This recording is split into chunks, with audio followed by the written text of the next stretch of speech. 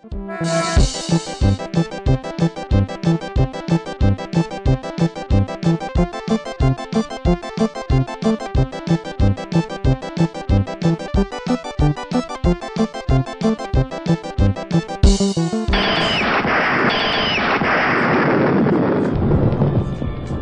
see.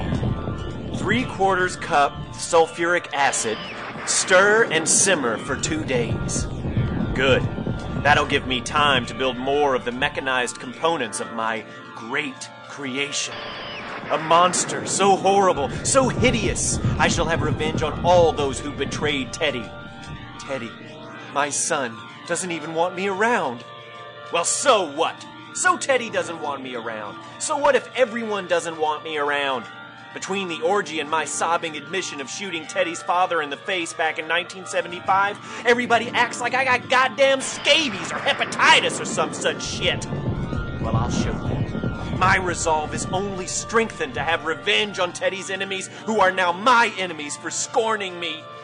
Oh, but what about the tenets of my religion?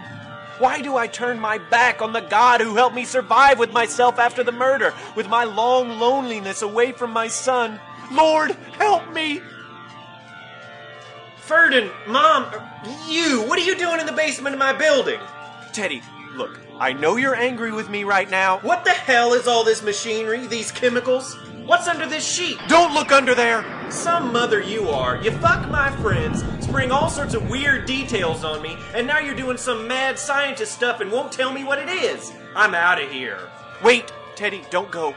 Not again. Okay, I'll tell you, Teddy. I've devised a plan to get the ultimate revenge on your former friends. All we have to do is bus. Holy Christ! Why can't I leave this closet? I've been in here since like episode 4. It was gonna be so funny. Neal trapped in the closet. Dumb. This whole fucking thing is dumb. Neal Medlyn's land of suck believe is more like it.